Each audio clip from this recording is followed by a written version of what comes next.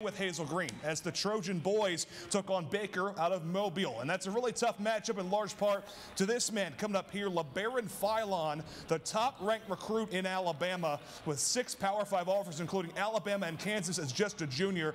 Virtually unstoppable today. You saw him lay it in, then dunk it with 2 hands, and oh wait, he can shoot it as well. 3-pointer there. He scored 26 points. Hazel Green got down big early, and the bank was open there for Jalen Bright, but the Baker Hornets roll to a 70-52 final score.